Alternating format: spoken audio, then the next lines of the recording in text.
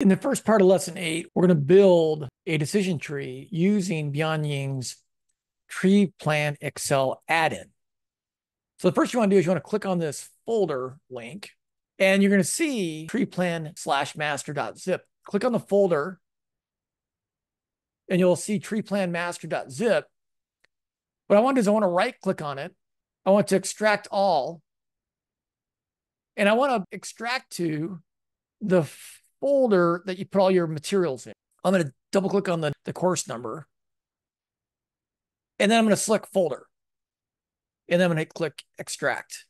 In this folder named after the course number, you'll see TreePlan there. I'll double click on that. This file here is the Microsoft Excel add-in that we're going to install in Microsoft Excel. I'm going to copy the path. To copy a folder path, click on the space up here and then press Control-C. In a Mac, you'll have to just find the folder. And then in Excel, you have to click on File, Options, Add-ins. Make sure Excel Add-ins is selected right there. Click Go. Now, I've already installed this once, so you see it right there. I'm going to pretend I don't see that. I'm going to click Browse. And then here, what I'm going to do to make it easy on myself, instead of looking for the folder that contains the macro add-in, I'm going to paste the file path. It'll take me right to my Excel add-in. Check it, click OK. Got to fix something here. So I closed out Excel, and it looks like it worked this time. We have a tab up here.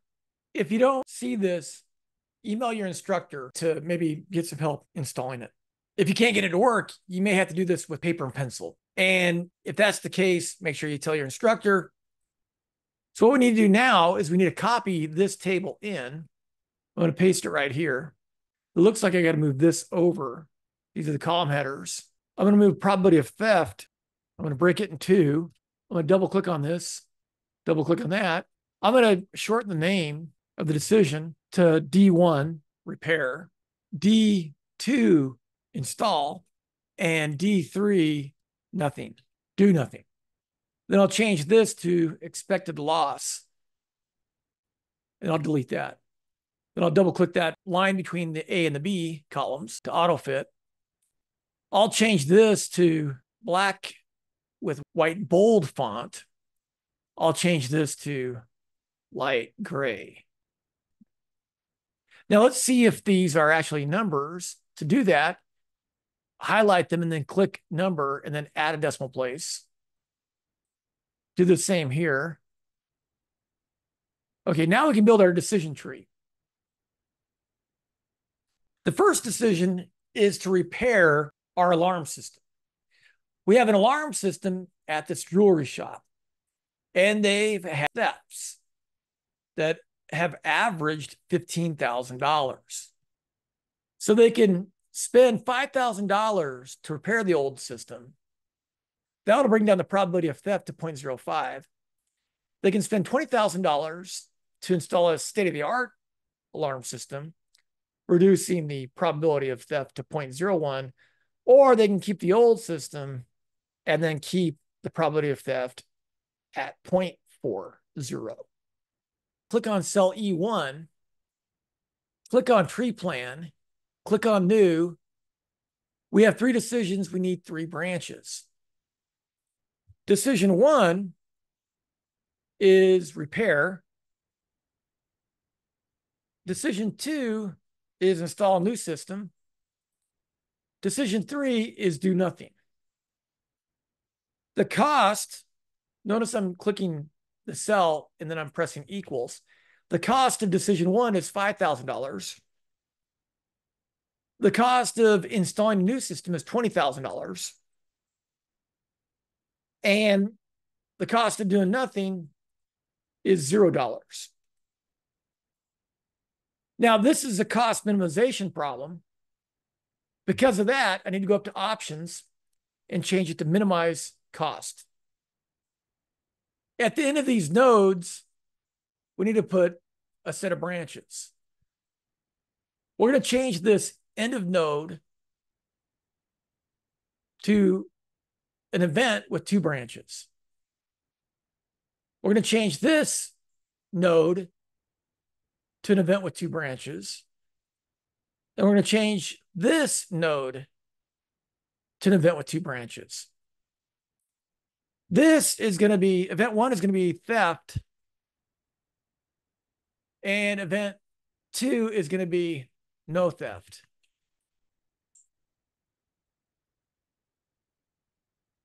I'm going to copy that to event 4 and event 7. I'm going to copy this to event 5 and event 8. The probability of theft is not 0.5. The probability of theft is 0.05. The probability of no theft is equal to 1 minus the 0.05.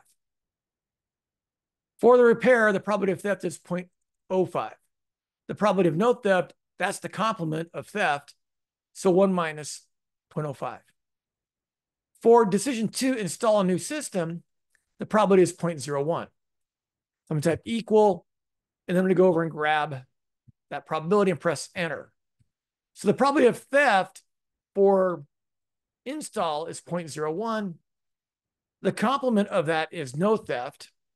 That probability is 1 minus the 0.01. The probability of theft for doing nothing, 0.4. No theft is the complement of theft. So this probability is 1 minus 0.4. Now there's one last thing we have to do here. If there's a theft, we expect to lose $15,000. If there's no theft, we're going to expect $0 in loss. Again, if there's a theft, we expect to lose $15,000. If there's no theft, we expect to lose nothing. If we have a theft, we expect to lose $15,000. If there's no theft, we lose nothing. Now let me auto fit this, and our decision tree is complete. Now let's look at the components of the decision tree. Why is this $20,000? Well, decision 1 cost is $5,000. If theft happens, then we expect to lose $15,000. This plus that is $20,000. If no theft happens and we did the repair, we add the $5,000 to 0 to get $5,000. So this is just a sum of those two. And this is just that, right? It seems kind of redundant, right? So this sums those two, and this is just that. Where does this value come from? Essentially what's going on here is some product. Takes this $20,000, multiplies it by its probability. It takes this $5,000 and multiplies it by its probability, 0.95. And that's what you get here. Then down here, if the decision was to install a new alarm system, that costs $20,000. If there's a theft, these two add up to $35,000. If there's no theft, this and 0 adds up to $20,000. This value here is just this probability times that outcome, plus this probability times that outcome. And then down here, if we do nothing, that costs us 0. If we have a theft, that's $15,000. If we have no theft, we have 0 plus 0, which is 0. And so this value here is just 0.6 times 0 plus 0.4 times 15,000. This is the minimum value of the three, because this is a cost minimization problem, right? So it's just the minimum value there. So the best decision is this one, D1. Now you could add a component to this. You could say if that equals that, then output that, else, comma, if this equals that, then the best decision is to decision 2. Else, the best decision is do nothing. And then you can close off the parentheses. You can close off the if statements by typing 2 parentheses. And so you could add that component to it, right? Our best decision is to repair. The expected cost of the repair is $5,750. That expected cost is less than installing a new system or doing nothing. Okay, so let's fill in the information over here. Regarding decision 1, it will cost $5,000 if the theft does not occur, which has a probability of what? If the theft does not occur, the probability is 0.95. But will cost what? If the theft occurs and we made decision 1, it's $20,000. We don't need the comma or the decimal place or the dollar sign. And it has a probability of 0.05. The expected cost of this decision is $5,750. If decision 2 is made, it will cost what if theft does not occur? If theft does not occur, this costs $20,000, which has a probability of what? 0.99. We're almost certain theft will not occur if we put an alarm system. It'll cost $35,000 if theft occurs, which is not very likely. A probability of 0.01. The expected cost of this decision is this value here. This is some product of those and these, of this pair and that pair. Regarding decision 3, do nothing. It will cost blank dollars if the theft does not occur. Well, that's 0, right? We did nothing, nothing was stolen, that's $0. The probability of that happened is 0.6. If theft does occur, it'll cost us $15,000.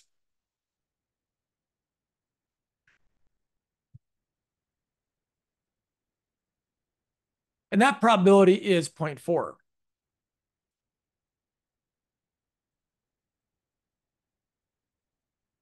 And the expected cost of that is $6,000.